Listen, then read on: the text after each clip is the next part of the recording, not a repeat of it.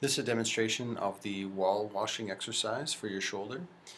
Start by placing your hand up on top of or up against a wall above head height, and then only moving your shoulder blade.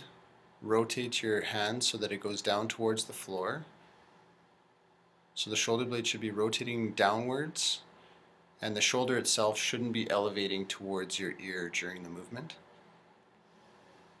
So all the movement occurs through the shoulder blade, and the range is from about 120 to 180 degrees of shoulder movement.